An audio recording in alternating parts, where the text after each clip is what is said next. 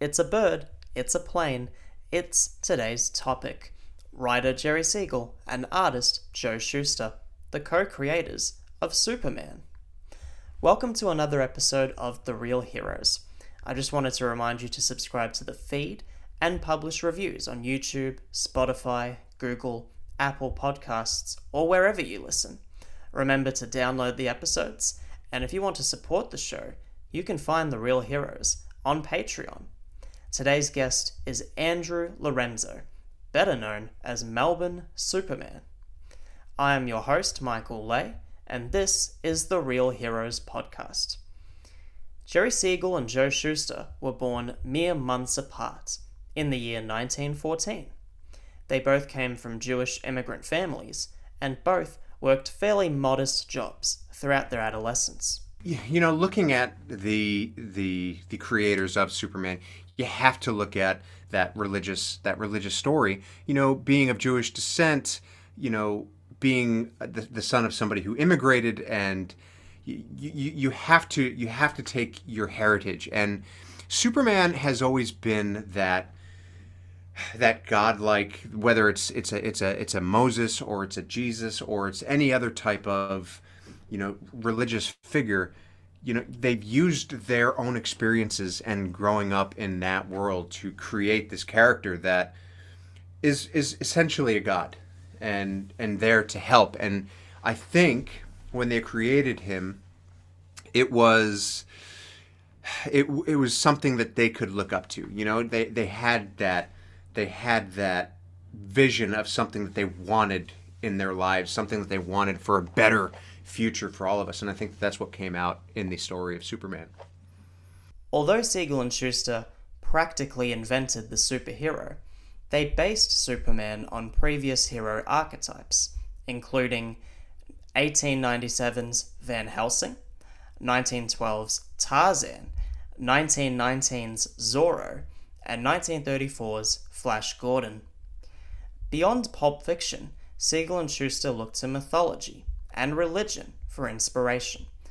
Kal-El's spaceship his parents place him in is the Basket of Moses. The Kents are the Egyptians that take him in, and Lex Luthor is the Egyptian slave master. There are also parallels to Jesus Christ, as Jor-El is a father, sending his only son to Earth. Siegel and Shuster's work also evokes Übermensch, the philosophical German Superman, one who would blaze his own path. Siegel and Shuster were interviewed in 1981 by BBC4 for the program The Comic Strip Hero. They discussed Superman's creation and legal disputes. Well, Superman came about because both Joe Shuster and I were great science fiction fans back in the 1930s. And to fill you in a little on the beginning of it all, one night, as has been mentioned in past stories, ideas kept coming to me, and I kept getting up again and again during the night and just jotting down these ideas and these scripts until very early the next morning I dashed over to Joe's house, which is about 10 blocks away. I showed him the script of Superman, the entirely new concept in which there would be a meek, mild-mannered reporter, Clark Kent, Lois Lane, who scorned him, but who flipped over Superman, not knowing that Superman and Clark Kent were one and the same person. Now, you want to stay? You want to stay with your reaction? Well, I was very excited about the whole idea. I just took on the same enthusiasm. I thought it was a terrific idea, and we went right to work. Right then and there. You sat down at the drawing board and you began designing the way the characters would look. Yeah, we spent the entire day working on it, all afternoon, and we at the drawing board, Jerry and I, and now I remember that the matter of the costuming of Superman came up, and I remember two suggestions I made to you. One, that the letter S be on his chest. Right, I wanted to give him a skin-tight costume to show up his physique, for one thing, and then Jerry suggested putting on a cape. A cape, so that when the character zoomed through the air, would give more action and movement to the character. Make it look like he's really flying. and very, very And of course, colorful. yeah, you added all those And additional things like yeah. the boots and the Yeah. belt and the Yeah. and the I wanted whatever. to make it as simple as possible. And what about Clark Kent? Well, both Joe and I, wear glasses, most of the times, and it occurred to me that there was no adventure comic strip hero at that time who wore glasses, so I thought it would be quite different to have Clark Kent wear glasses. Well, it's funny. I think in terms of Superman, you can't have Superman without the epic characters that come along with him, because I mean, when you think of Superman, you think of Lois Lane, you think of Lex Luthor. Yes, you think of even Jimmy Olsen and Perry White. That's the way that you create a story. Is it would have been so easy to just have a story about this man from outer space at humanity, by allowing him to interact with characters around him and to interact with people that are going to enrich his life. And that's where he becomes a relatable character. You can't just have this superhuman being, because yes, whilst it's exciting, whilst it's fun, people can't relate to that. And that's what at the time, I mean, this is right around the Great Depression, that's what people at the time needed, right? They needed something that they could relate to, not just a savior, but a savior that they could imagine themselves having a conversation with, having a relationship with. And I think that was the big difference. And that's why he's lasted for 90 years. In order to guarantee relatability, Siegel and Shuster crafted the alter ego of Clark Kent, Daily Planet reporter. Where Superman wears bright and bold colours, Clark wears beige. Where Superman has amazing vision, Clark wears glasses. Where Superman is physically assertive, Clark Kent has a slouch. From 1943 to 1946, Siegel served in the American Army. He was stationed in Honolulu and wrote comedic columns for the military newspaper Stars and Stripes. In 1947, DC Comics debuted Superboy, which spurred Siegel and Shuster to sue the company to reclaim ownership of Superman. On May 21st, 1948, DC settled for $47,000 each. Well, I think in terms of Jerry Siegel and Joe Shuster, I think they it was really unfortunate the way that everything went down, because of course it was, they sold the product for $130. I mean, that same product today, if they were around today, if that character was created today, you're not getting less than, 7 figures for a product like that, right? Probably 8 figures. And I think a lot of people, they took advantage of that because, 80 years ago, laws, whilst they weren't really there to protect people like they are today. So it was a lot easier to get away with it. And settling on $47,000 is it's just really, it makes you feel horrible for how the run of it that they had, because these two kids from back in the day, they could have had such a life, but really everything was they were taken advantage of, I think, unfortunately. I'm not saying that so much bad came from it. Unfortunately, some of the greatest things are forged in fire.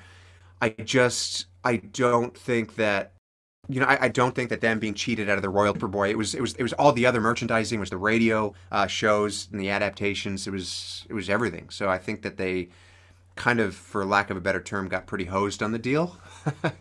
But I think, and I know I'm jumping ahead here, I think people like Richard Donner kind of, paid them homage when he was creating Superman the movie, and he had them as sort of consultants for it, which I think was something.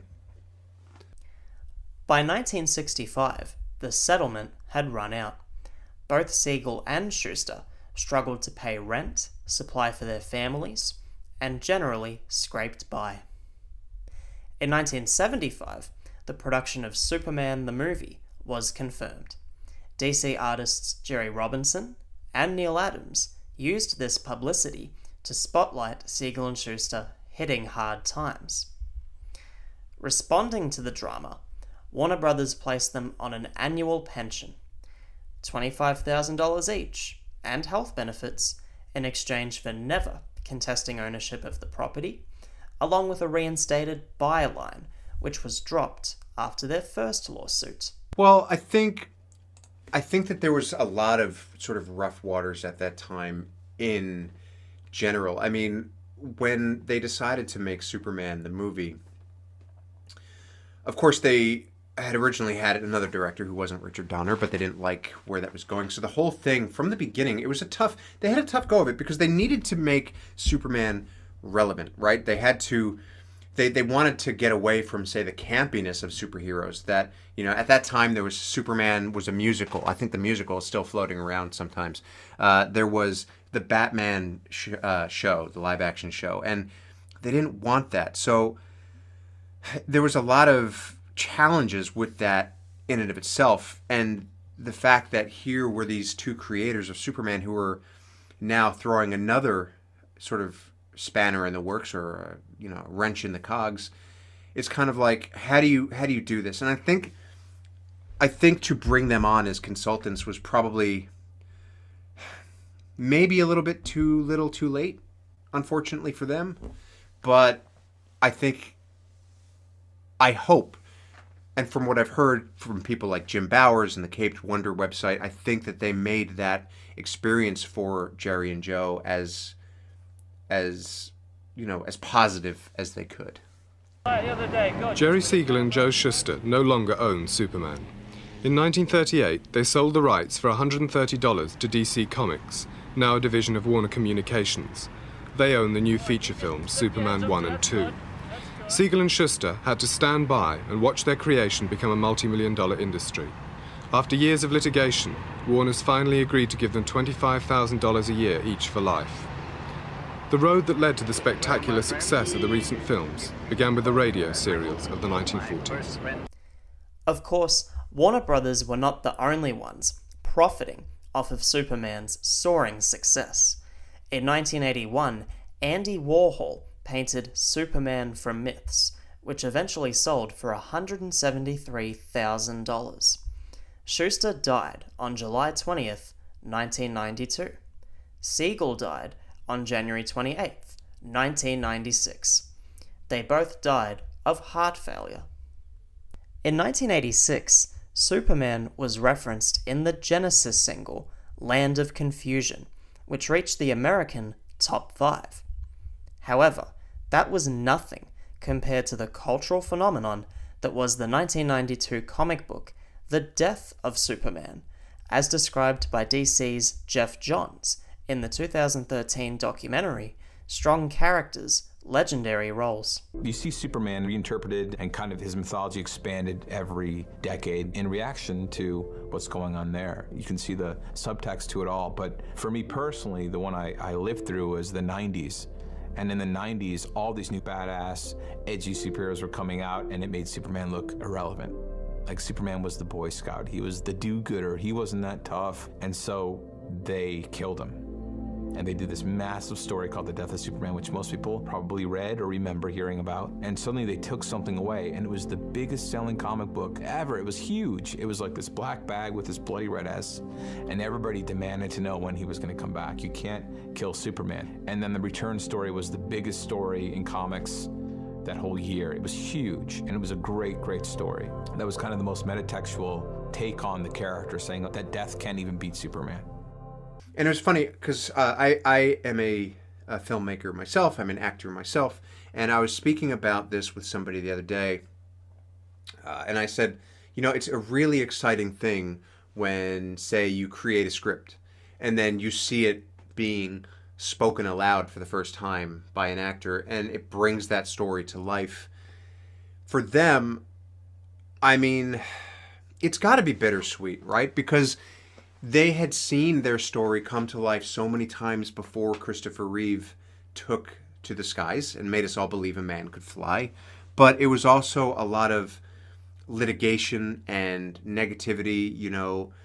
It wasn't, I think, a great experience for them. But I have heard such wonderful things about their reaction to Superman, the movie, that I would have to imagine that taking that with them, knowing that they started this character, like who knows, like who knew where this character would go? I mean, there are a handful of recognizable symbols in the world. I mean, it brings tears to my eyes just talking about it, that you can look back at and know exactly from anywhere in the world who it is.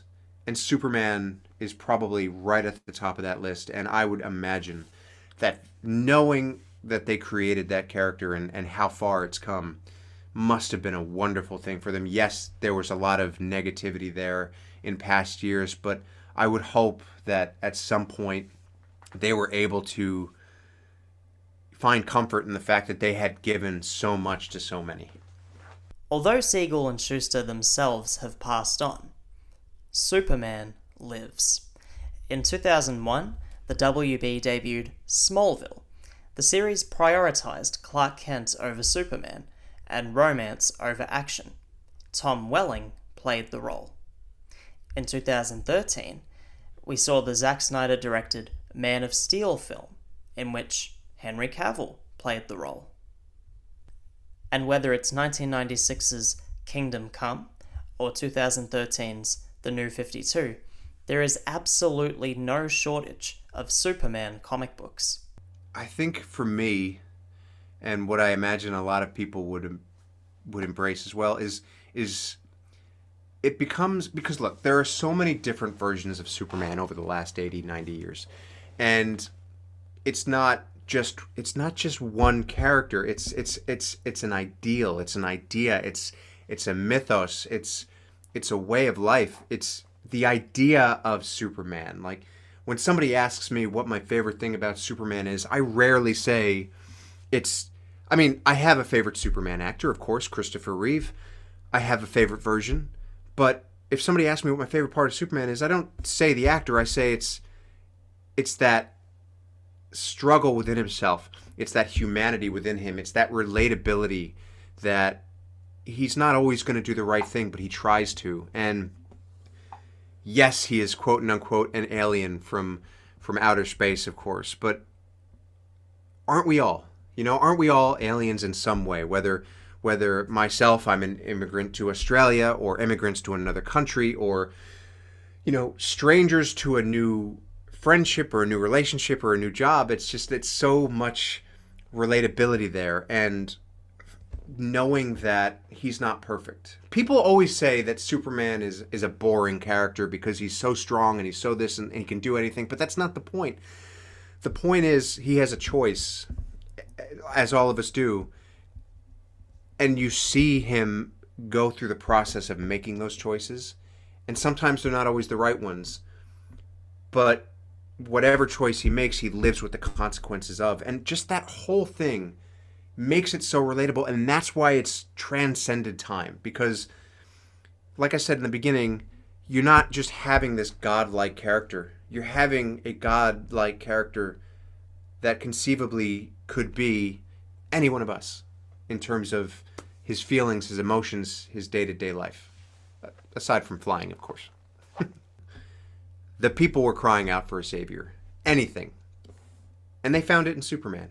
It was just a light, a beacon of hope, as he always has been. And yes, he came at the right time, and people looked at it, they were entertained, they were inspired, and they found hope in the middle of a very hopeless time for some.